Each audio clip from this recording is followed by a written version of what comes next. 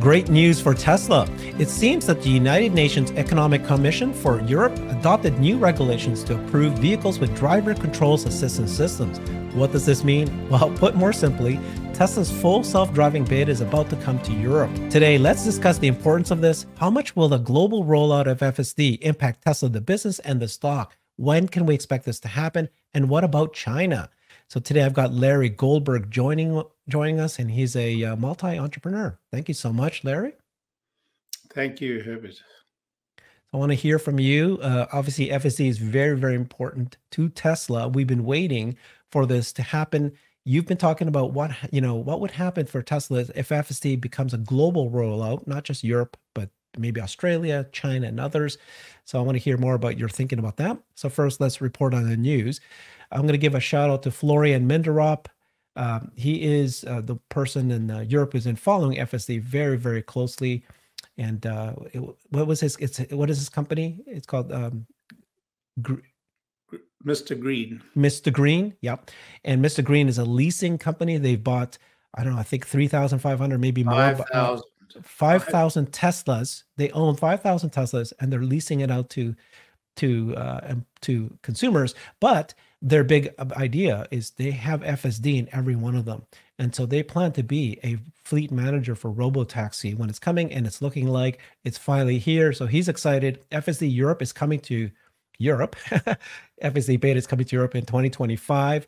The new regulation is adopted, and you'll keep us more. So here's what happened. FSD beta set for European launch. So the regulatory approval is coming from this body called United Nations Economic Commission for Europe. They adopted a new regulation. It is for the ability for beta versions like driver assistance, driver control assistance systems. So it's not yet autonomy, but it's a step forward. What do you think about all this, Larry? Well, just to put a fine point on what the regulations have been adopted is they've been adopted for assistance software, not for self-driving. And there will be another, I guess, release later down the line for actual autonomy. But the driver assistance will be at the same level as we're currently experiencing with FSD beta. It's interesting that it's a United Nations agency and not a European agency. You know, the levels of bureaucracy in this thing in Europe are just staggering. But, you know, here in the United States, it's really state by state because the states actually control the traffic regulations on the roads. So, yeah, I mean, this is a very important step because it does mean that Tesla will be able to market full self-driving in its current state. That is to say, at a driver assistance level in the European market.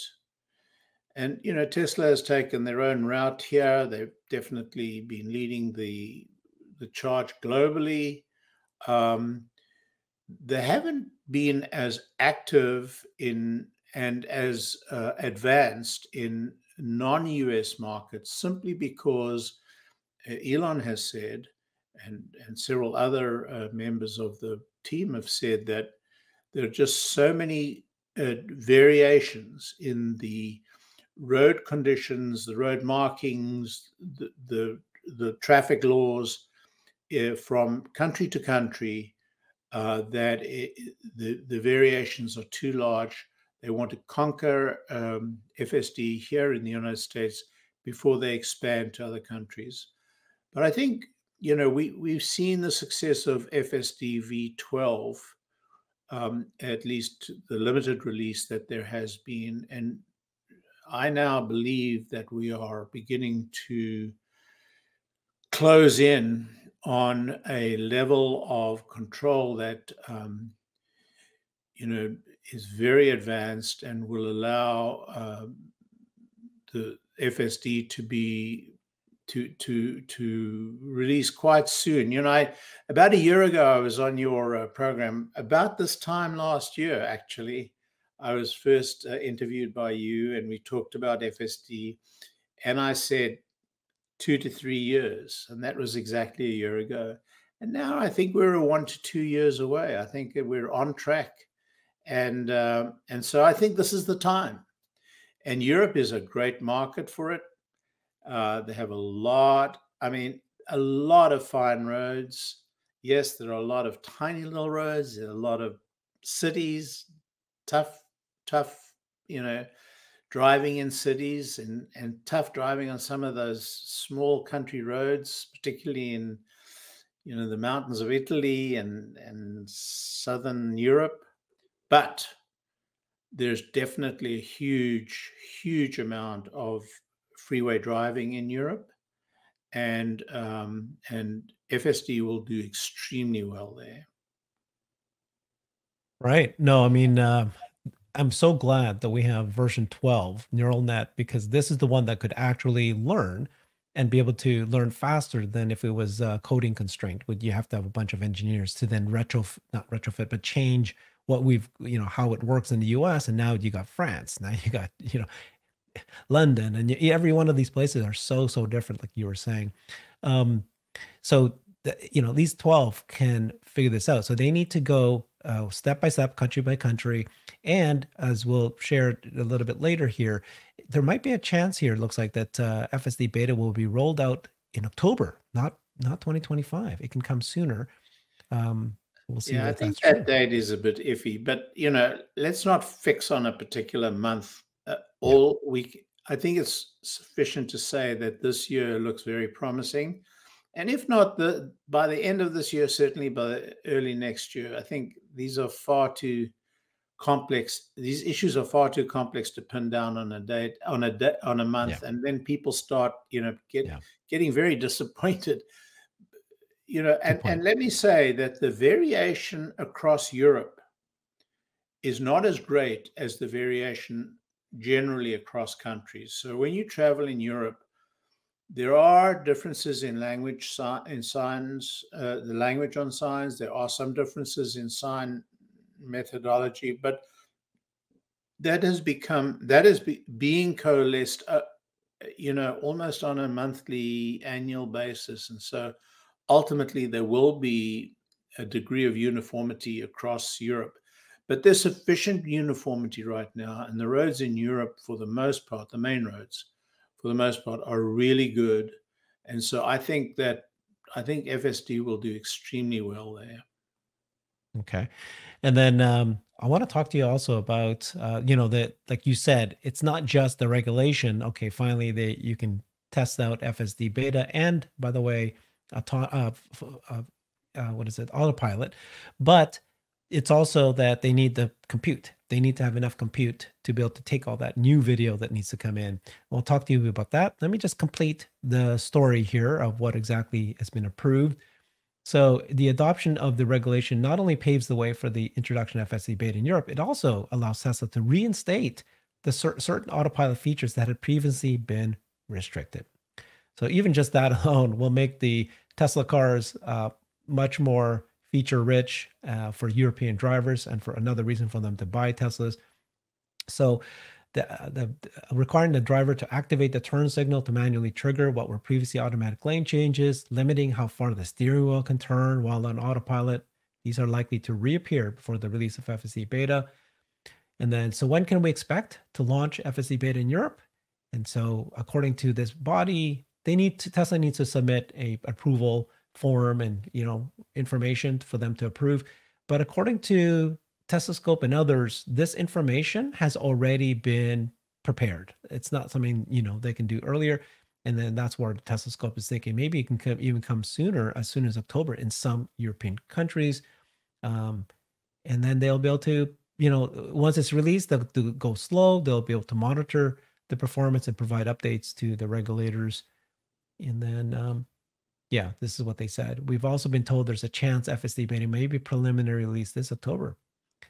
And then they'll also be transitioning from hardware 3 to hardware 4 later this year at Giga Berlin, now that the regulation is being adopted. Well, a couple of things here. The first is training capacity. Elon has told us recently, just in the last few days, that their training capacity limitations will be greatly relaxed very shortly. And we were given a graph of Hmm. the implementation of training capacity, and it really is exponential. It rises very rapidly this year. So October would seem to be a relatively good date given the rate of increase of training capacity, because it's clear there's going to have to be, as you said, a lot of training on the European roads. I'm sure they have huge quantity of data from Europe already in the warehouse, in their data warehouse. It's just a question of training off it. And training capacity has been very limited up to now. And that's been the principal reason why they've stuck to the US and US only.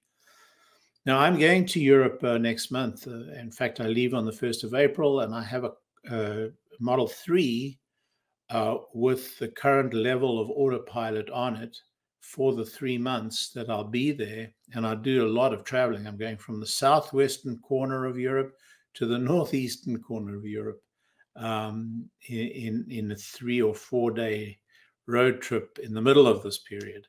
So I'll be able to report on the state of autopilot and the state of European roads, all the way from Spain to Norway. So it will be a good it'll be a good experience, because in a year's time or 2 years' time, depending on the rollout, I'll be able to go and experience actual FSD and get to compare the differences. Wow. Yeah, that would be great. That's great because you obviously know Europe very well. So what do you think about the take rate of FSD beta? Just people buying it as part of their car, paying the monthly fees. What's the take rate do you think that will happen over the years here in Europe?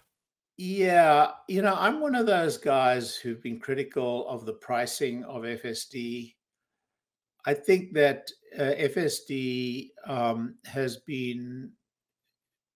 it's been priced, I think, at a point to limit its use. I wonder whether we wouldn't have been better off pricing FSD at a fraction of its current price to encourage adoption and broaden the use of it, and also broaden the base. Pricing of SaaS software as a service, which is functionally what FSD is a very interesting subject, and I've studied it very much in the past couple of years, because the pricing adoption curve is, it's very dramatic at the lower levels. So that's how I would have done it. Once you're at this level, it's really hard to climb down. It's really negative to climb down. It's a lot easier to climb up with adoption. So I would hope that the pricing in Europe is more reflective of an aggressive adoption cycle rather than a regressive adoption cycle. Not a popular opinion. No, actually, I think I agree with you because I think that like you said earlier, they purposely kept it high for a couple of reasons. One is, it's not ready, right? So they don't want to get to believe that the whole masses should be buying it quite yet. They want just the pure fans to be able to do it. And I think that obviously it's a signal, right? This thing is worth a lot of money. I don't want to price it low. And then Yeah, they will lower it. I think it's an Elon factor. I think Yeah. it's the latter rather than the former. I think Elon Yeah. wants to create a halo around it, Yeah. is absolutely single-mindedly focused on the value of Mhm. FSD. Very often in these things, Elon's philosophies appear completely counterintuitive. Mhm. And then in the long arc of the product, he's proven correct. Oh, excuse me, I have a God cold. bless you. So my criticisms are just this, Mhm. simplistic take, and it's hard to gainsay Elon's perspective. But Nonetheless, I agree with you. I think it would be really good to introduce it at the lower figure and on a monthly basis. So, whereas we're at about $200 a month right now in the US, the nice thing about the US $200 a month is you can switch it on and switch it off. Hmm.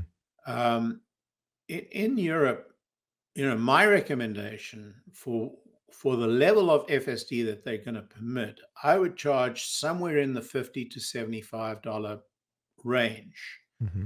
um, on a longer term contract, 1 year Hmm. contract. Hmm. And I think it'll get widespread adoption, and that widespread adoption will lead, I think, Hmm. to a much broader acceptance. Yeah. Could be wrong. It's just my idea. Love it. Yeah, no, I agree with that. That makes sense. Have you been watching the progress of FSD version 12? Did you see the James Dalma reaction Oh to it? yeah, Yeah. you know, I I'm amazed. I'm just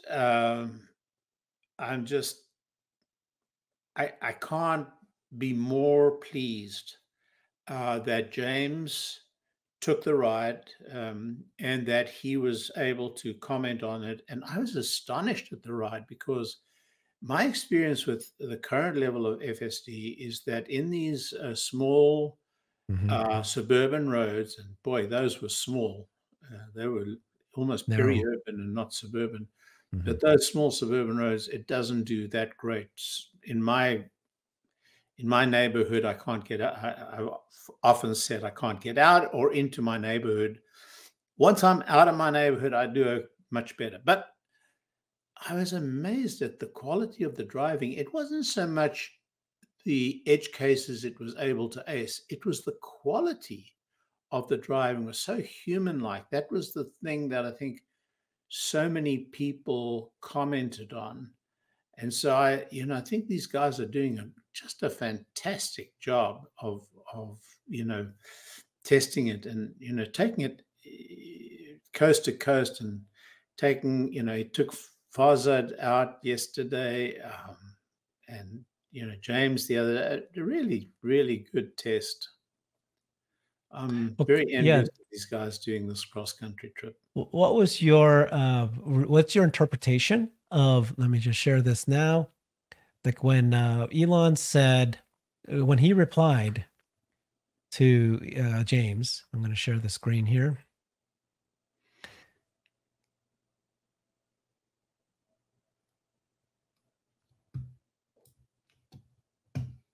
So James Dalma is a well-known machine learning expert. He was taken on a ride by Bradford Ferguson of Rebellionaire, and then James replied this: version 12 is going to be over 100 times reduction in interventions compared to version 11. This is not an incremental upgrade; it's a leap forward.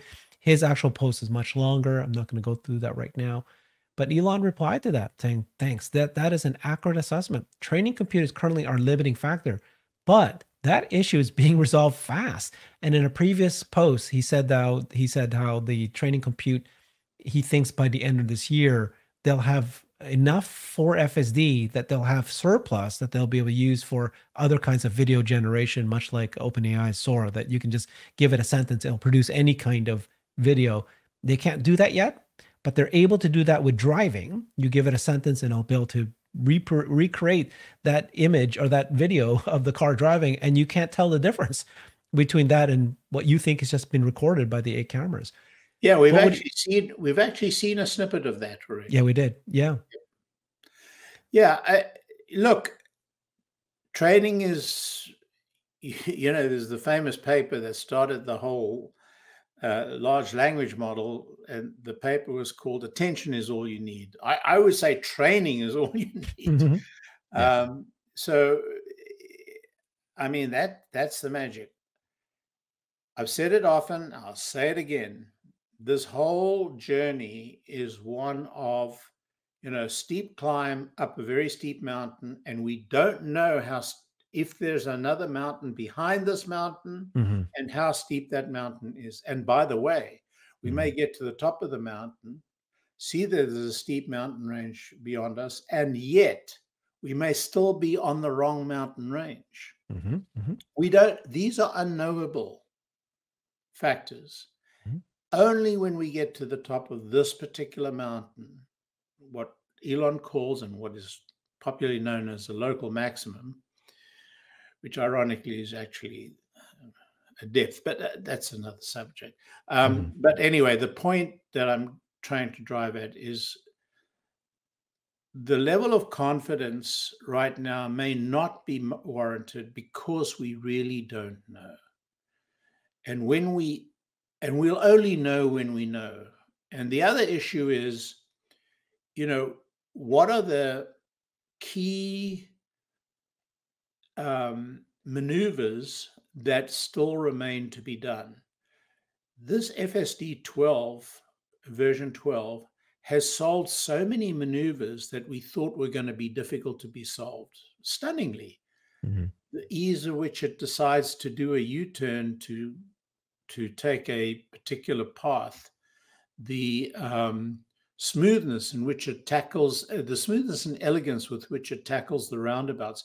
These are two really difficult maneuvers, just apart from many others, that it seems to have aced, without any sort of step change, sort of a multi-step change. It's just done one huge step almost instantly. So that's what gives us a lot of confidence. And clearly, James has got a lot of confidence. And he is, of us all, he's probably easily the most experienced and knowledgeable in this field. And so I defer to him, but I still have that reservation built of, almost 3/4 of a century of experience with software. You just don't know what you don't know. Yeah, I agree. Of course, that makes sense. What gives me, a little bit of hope here is that not only Elon, right, but multiple engineers from the autopilot team has said the same thing, which is that we are now at a point where with version 12, it really is just compute constrained, and that's our limiting factor. So I think from their statements, they believe that the neural net, which is this end-to-end, AI that's learning, it's coding itself. It appears that it can learn anything as long as you throw it data and you throw it compute power.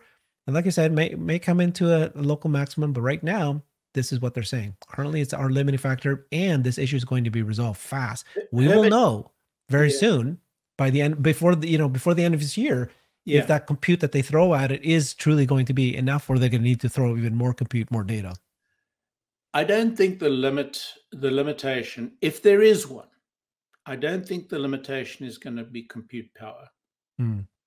I think compute power is eminently achievable, and I think they're building that compute power. Now, I really don't know the facts. This is all my guesswork based upon experience, and James clearly has a lot more experience in this field than I have. What I would say is that we just don't know. I'll tell you what gives me pause. What gives me pause is that the stronger these large language models get, the more their hallucinations are hidden, but exist. And sometimes with horrific results. And, you only have to look at the Gemini rollout to see how it's so difficult for humans not to put their oar in and not to get involved, and the catastrophic results when they do. And so, I think we haven't begun to explore this whole world, of this approach in general. Look, we know that human beings lie. Everybody lies. It's built into the human evolution, and sometimes it's absolutely necessary. If you look at anyway, I don't want to get into philosophy now, but we know that human beings lie. Now the question is, do large language models, foundational models, do they lie?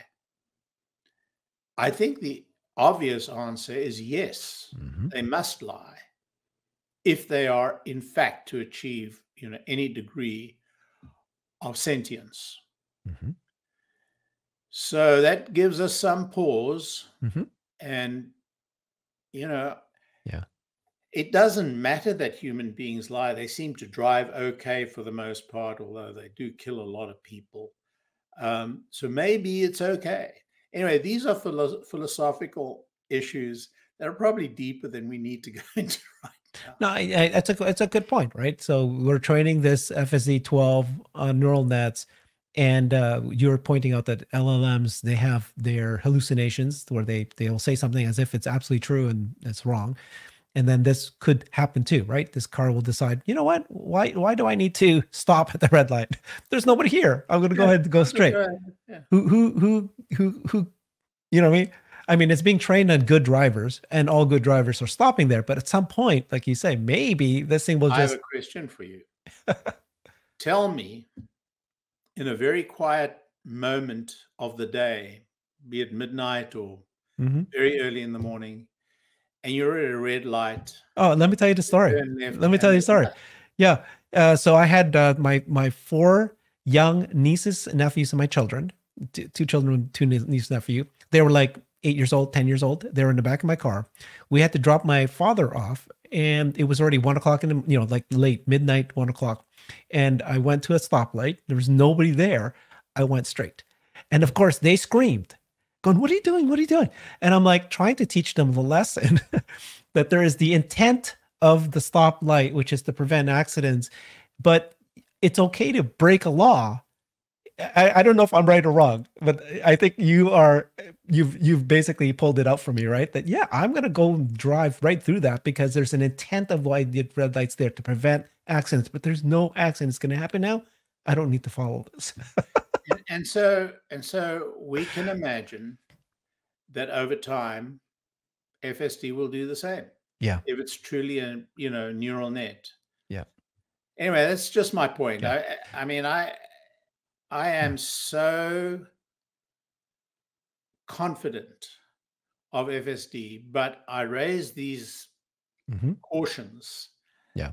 I stack these cautions because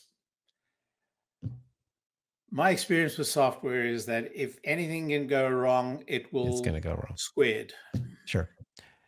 Appreciate it. Thank you so much, Larry. Follow him at Tesla Larry on X. Thanks, everybody. Bye-bye. I've created a website that is the most comprehensive resource for the Tesla investor. Please check it out. Simply go to my website at herbertong.com.